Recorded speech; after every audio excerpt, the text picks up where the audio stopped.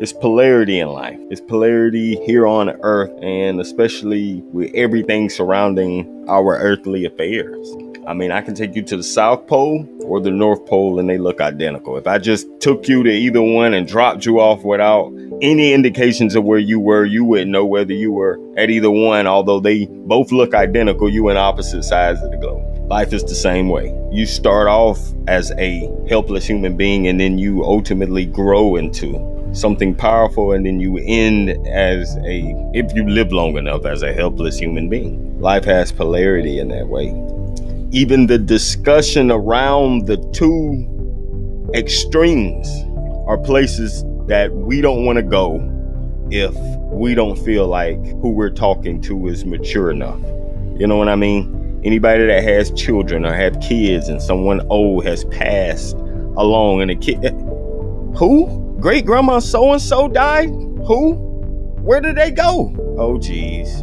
You know, well, they died. They, you know, ugh, we like to talk about it. Well, where'd I come from? They know they new here. I'm the youngest one. Well, where did I come from? You don't like to talk about that either. We'll talk about everything in between the beginning and the end, but we really don't like to discuss what happens in the beginning with children or what happens in the end with children. Spirituality is much the same way, which is why I don't like talking to people with hang-ups, or I don't like talking to people who are dogmatic or who think in ways of right and wrong and this and that. Dude, where I'm trying to walk you up to, we're going to go past some crude places. It's going to mimic the unfolding of the life process. We start off as a crude form. Anybody that's in Nation of Islam or Islam often hear them talk about, you know, we start off as nothing to speak of. Sperm next to you is nothing to speak of. The great minister used to refer to that, you know, that's nothing to speak of. Ugh. But that's the beginning stages of something wonderful. The beginning stages is always something crude, and we have to just dive right in. I'm still paralleling life and spirituality growth process, where it starts off as something very crude. If you're someone with hang-ups and you can't get past even entertaining certain thoughts, where you're not going to achieve nirvana, you're not going to be enlightened, because you're going to have to hold some thoughts in your mind that seem at first glance disgusting and crude. All beautiful things start off disgusting and crude. And when I say that about women and spirituality, is that women nowadays usually come with a lot of hang-ups, a lot of dogma, a lot of fight.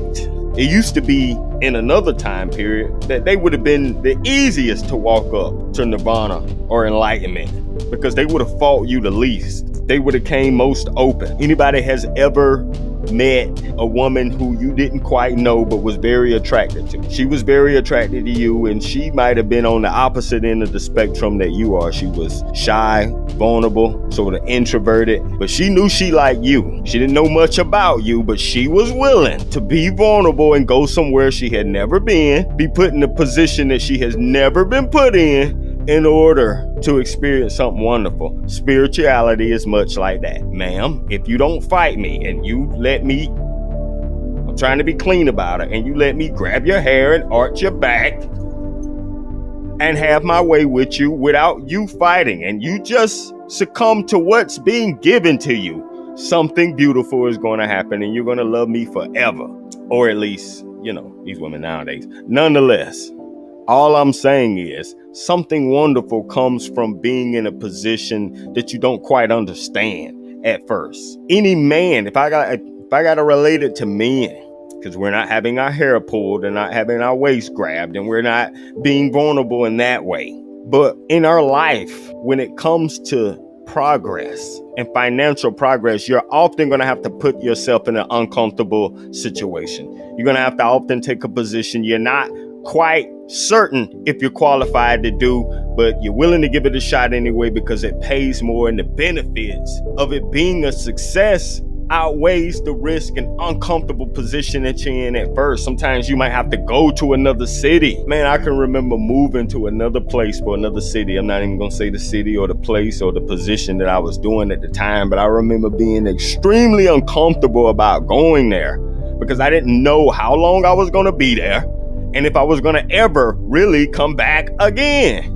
And I remember being so nervous and anxious about it, but I knew something wonderful could possibly come out of it. The whole time on the airplane, I was throwing up in the little bag that they keep behind the seat. I mean, the whole time. And I was sitting, it was a seat missing between me and another young lady who was just god-awful attractive. And she gave me the indication that she was attracted to me. But I was sick as a dog and couldn't even focus on her. I mean, I was just throwing up because I just was very uncomfortable about where I was going. Nonetheless, I got there. Other men I was with was uncomfortable. Once I arrived and got to know these strangers who was there too, and they were all arriving from different places. Listen, that turned out to be one of the best experiences that I ever had in my life. Who'd have thought that going someplace that if I gave you the name of it, you wouldn't know? To hang around people who I had never met 2 weeks before then and haven't kept in contact with 2 weeks after that would have been one of the best experiences I had in my life. Who'd have thought that if you get outside your comfort zone, something wonderful can happen? And yes, it was financially beneficial for me and a great experience at the same time. Everything that's wonderful will start off crude at first. So if you can't entertain or you can't stomach some of the things that I say, if you got a hang up where, well, dude, I just can't get where, well, dude, we're taking the scenic route, but we have to jump right in. Have you ever trained or led a training class with individuals and you might have had a 10-day window to get these trainees briefed, up to date, and out on the floor doing what they need to be doing? If you're in the military, through basic training and able to go to their assigned position and do their job. Anybody who know that the higher ups is on you, but you know you got to jump in right away. It doesn't look good if on the first day of training they look and say, man, y'all took 3 long breaks. You spent the first half of the day getting to know each other, telling each other stories about where you from, sort of just kicking the dude. Y'all moseyed through and talked about what you were gonna eat for lunch for 20 minutes, and then you went on lunch for 1.5 hours. Anybody know that that's not a good look? It's better just to hit the ground running immediately. So when we're talking and we're making these videos, we're gonna treat time like a commodity and we're gonna dive right in. If it makes you uncomfortable with some of the stuff that we're gonna discuss, well then you hit like on your way out, subscribe to the channel, and put somebody on who can stomach what we're trying to give them and can go to a place that you're too coward to get to. That's fine. If you're too cowardly to get there, dude, that's fine. You got a innumerable amount of lifetimes to grow into a Buddha. Go do something else then. I'm here talking to people who really want to experience the beauty of nirvana and enlightenment. We talk about going different places on earth, but with astral travel, you can really meditate in the comfort of your own home and go to different places in the universe. Now, some people, like I said, can't stomach that. Dude, you're crazy. What are you talking about? Yes, dude, you can go to different places. Not only anywhere, but any when in the universe. God has created a super fast highway, but you're gonna have to take the scenic route to even get to it in this lifetime, right now in the present moment. In fact, you need to always be in the present moment. To wrap this back up towards polarity, you're gonna always be somewhat imbalanced. It's sort of good, because I asked you at the moment, well, okay, how you feeling? And you like, oh, well, I don't know, I got kind of tired and my ankle hurts and my stomach is feeling a little icky. Yeah, but at least you know how you're feeling. At least you can correctly articulate exactly how you're feeling at the time. You're not like, I don't know. What's wrong with you? I don't know. Why? Because you don't know how you should feel right now in the present moment. You should live in the present moment. Be in the now. We tend to look back and romanticize the past, which clouds our present right now. It's like gaslighting, but turning inward. Now, we need to process these events in real time, so we need to not look back at the past with a degree of nostalgia like most people do. Now, we're going to keep it accurate and real, which is why we can't manipulate anyone, and we're not trying to manipulate ourselves. We got to stay in reality here. If we stay in reality in the present moment, when we consciously meditate and take in cosmic energy and get on that super fast highway, we can make it there and make it back with something that we couldn't have picked up in this world. Do you follow me? It's understanding out there in different parts of the universe. Everything doesn't have a sound to it. You get me? I'm using the English language. It's certain events that happen and unfold in this universe that don't have a sound that I can make with my mouth associated with it. Can you follow that?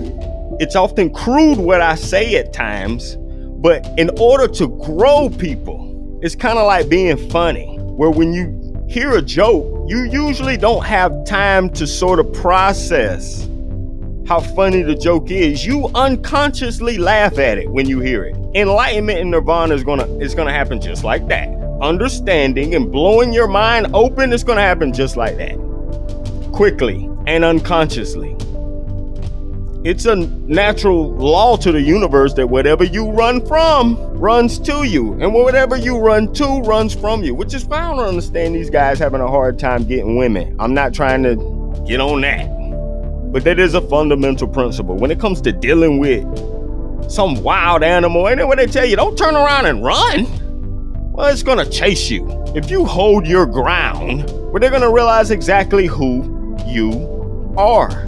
If you go to charging at it with all that force, once it recognizes who you are, it's gonna run from you. If you go on about your way though, glance at whatever it is and keep it moving, they will eventually grow curious with you. I don't care what it is. If it's here on earth and you understand that natural law, then you would never be in a position to have to use your will to pull anything towards you. Everything on earth behaves the same way. Correction. Everything in the universe behaves the same way. These laws are woven into the fabric of our universe, and everything that our universe produces and everything that it produces produces things with that signature on it. That's why you got the spiral in your head where your hair grows out and it looks like the spiral of the galaxy. That's you. That's why the veins running up your arm looks like the tree branches growing in the tree. Or the lightning strike that you see in the sky when it rains or it thunderstorms. That's you. It's you. You're the highest expression of that. If you was to even look down at the earth from an aerial point of view where you can still see cars and stuff moving and chaos and stuff in other parts of the world, war, crime, or whatnot, you can look at your body with a microscope and see a war going on inside that. Your immune system is fighting germs. You don't know who's winning or who's losing. All you would say is, well, darn, it's a fight. I feel fine, but it's a war going on down there. Which is why war is beautiful in and of itself. It's in us. To astral travel would be seeing something straight out of Star Wars. Intergalactic war going on in the universe. What do you think the universe looks like when you pull that microscope or telescope all the way out? How is the universe shaped? It's shaped like a man. Allah means arm, leg, arm, head. That's you. You are the highest expression of everything this universe has to offer. Unbox your brain. Don't listen to certain stuff I say and you just say, oh, that's just a crude thought. How does he even get to that conclusion? Dude, to get to this beautiful place I'm gonna drive you to, we're gonna go through the hood. We're gonna go through the desert. We're gonna go past the farm. We're gonna go past. Don't get hung up on what we're passing. Concentrate on where we're going. And when we get there, all I ask is that you say, hey there, that was a heck of a ride. Thank you for bringing me here. You're welcome. They're scared of you because when you walk in the room, they see God.